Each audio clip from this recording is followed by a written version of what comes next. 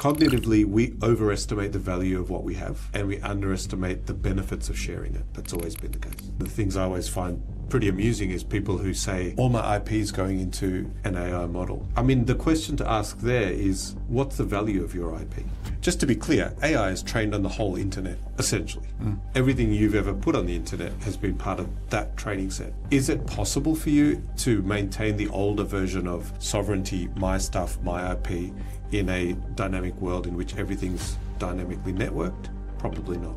You're seeing this play out here in Australia with artists and their work. The idea that I have a book and it's not going to somehow be used in this way by other brains, I don't think that's sustainable anymore because we're in a different world. It's fundamentally networked. So we'll be working out new ways.